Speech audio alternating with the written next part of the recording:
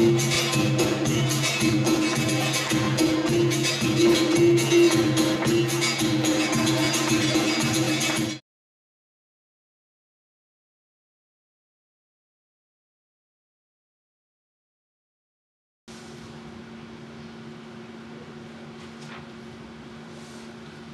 what did the Indians do?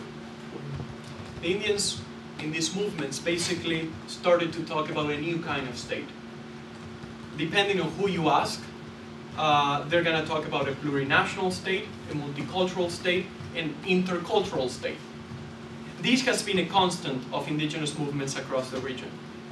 These demands continue to be central in the struggles of indigenous movements, and they provide a framework of reference to other more specific demands. While in some cases, indigenous peoples have been unsuccessful in incorporating plurinationalism into the Constitution, for the most part, countries have witnessed the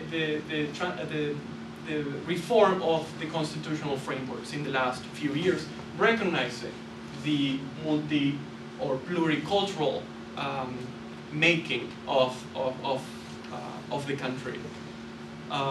In other words, they're basically, for the first time in the 1990s, acknowledging that these are plurinational states, that they are nations within the nation. That sounds like Harper. Not that I'm proud of it. Okay, so while the demands for a plurinational and intercultural state do not stop here, they often give coherence to an anti-capitalist project. So in other words, this idea of the plurinational state doesn't necessarily mean or doesn't translate to an anti-capitalist project. It is not. But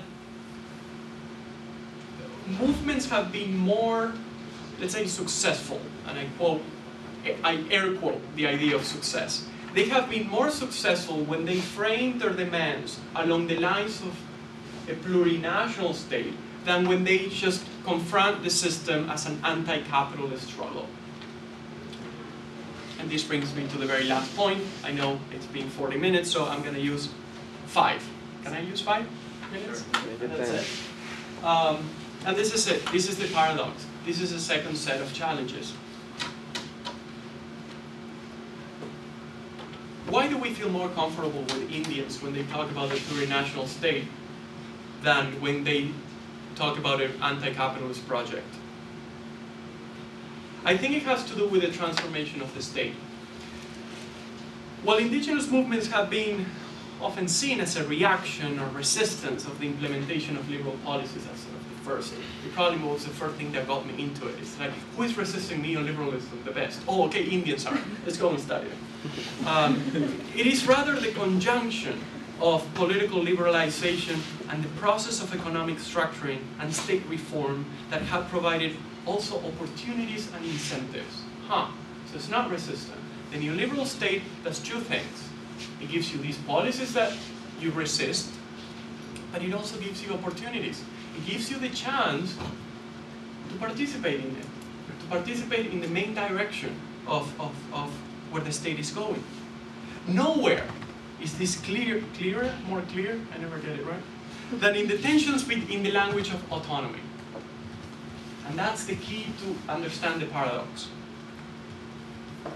Autonomy, it's a beautiful word for neoliberals, in the same way that it's a beautiful word for indigenous peoples. It condensates all their struggles for centuries in one word, autonomy. The major selling point of neoliberalism has been autonomy as well. Here's the difference though. Well, the neoliberal state attempts to construct a concept of multicultural autonomy as universalistic, individualistic, and ultimately another form of the consumer choice touted by globalization. Indigenous notions of autonomy often require something different. They require that autonomy takes the form of collective, relational, intercultural, and centrally concerned with territory, self-governance, and control over resources. So very different contents. The word is the same, but the expectations are different.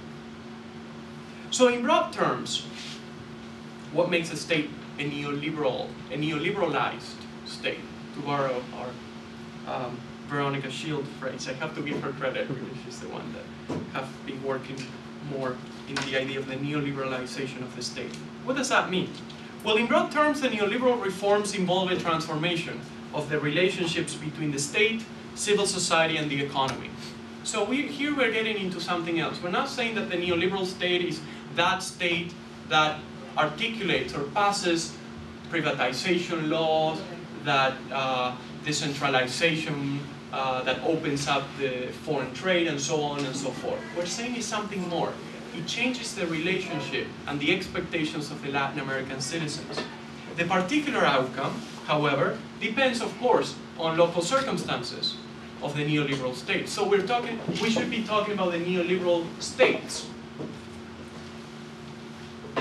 Neoliberalism expands as we know it, although not according to the conditions of its choosing, of course. Indigenous movements are always part of the landscape of the social actors that shape these conditions in which the neoliberal operates. But I want to finish with the idea of the cultural dimension of the neoliberal state. We say it's a cultural project because it carries a new discourse and practices, of course, on citizenship, which in turn includes indigenous citizenship. In other words, citizenship is, succinctly defined, the relationship that between a subject, each one of you, and the state. That's what citizenship means. In traditional liberal parlance, it's that connection is given by rights. This is what connects you to the state, and this is how the state connects to you, through rights. The right to free speech and all those beautiful things. In the case of indigenous citizenship in Argentina, what we are witnessing, according to some, and here I always take Charlie Hale's notion of the indio permitido, the permitted Indian. I think that's the best metaphor to explain this tension. The notion points at the paradox of the apparent political openings for identity-based claims on the one hand, with the criminalization of extreme indigenous mobilization when their demands are associated with violence and conflict. In other words, multicultural states limit, in practice, the recognition of indigenous rights in a framework that has more to do with their neoliberalization, which is basically connections to global capitalist interests, than with their discourses and frameworks of constitutional rights. So it's all nice and, well, you know, Indians wear their traditional customs, they dance their dance, they eat their food, and we respect and we glorify their customs and traditions. But the moment they start to take over a territory that they believe is their ancestral territory, they become the indio no permitido. While in general the anti-capitalist stance is clear, in practice indigenous movements, and this is sort of rephrasing what I said earlier, focus on a list of issues that tend to be seen more immediate, such as the defense of their territories they either occupy or use to sustain their livelihoods. This, of course, happens even within this sort of pink side of lefty governments. In conclusion, I'd like to remind you of the four main points that I made. First, the re-emergence of indigenous peoples as relevant political actors in Latin America. Second, this re-emergence is the result of previous experiences of popular struggle, new political opportunities made possible by the re-democratization and return to electoral regimes, and finally, as a resistance to structural adjustment policies. Third, the re-emergence of indigenous peoples translated into a deep political impact in Latin America. This impact challenges limited visions of liberal democracy, the extent and impact of structural adjustment policies, as well as the notion of the homogeneous state. Finally, the fourth point is that these impacts, however, need to be contextualized in a broader context of neoliberalization of state forms that radically alter the boundaries in which citizenship, indigenous one included, is conceived and transformed.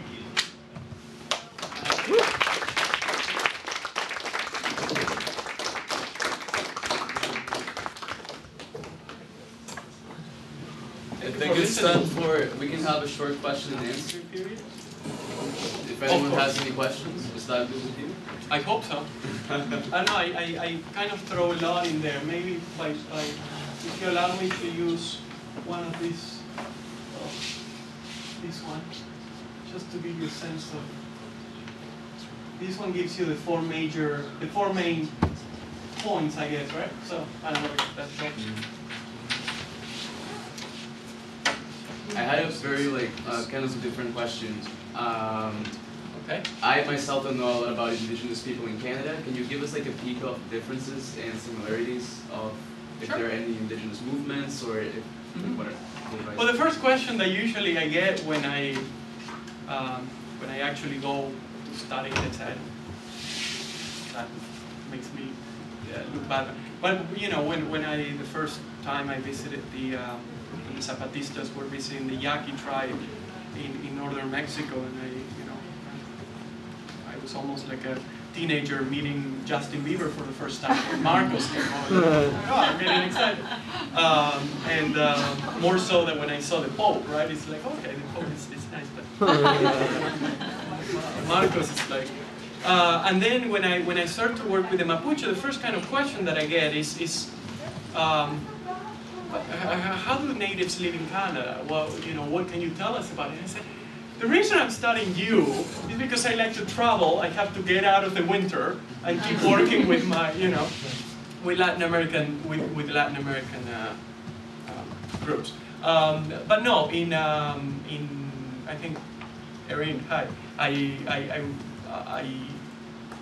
recently started to become more aware of the connections between natives in Canada and Latin America, and by teaching Indigenous people's courses, I get to do that as well, sort of alongside with students. So the kind of concerns are very, very similar. The kind of paradox between, or the tension between, recognizing in the legal system the rights of Indigenous peoples on one side and natives in the case of Canada, and they're constitutionally recognized, and the practice of the neoliberal state, which is basically a state that lets the extractive industries of logging, of mining, of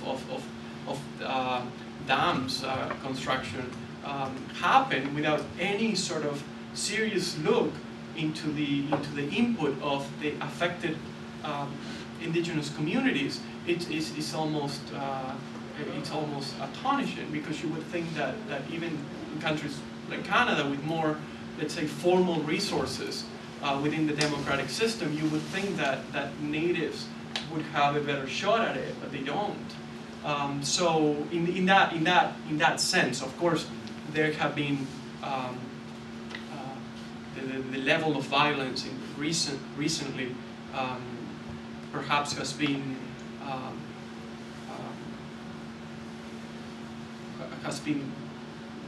different, but now we are.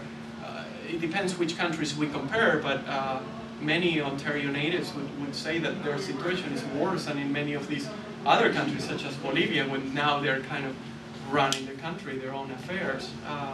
So there are parallels. Indigenous peoples in Latin America are always willing to understand the plight of natives in North America, because they see it as as an example in a way. But this is the other thing. I think there is more interested in natives in Canada to understand the Zapatistas and Latin American indigenous struggles than the other way around. I get that sense.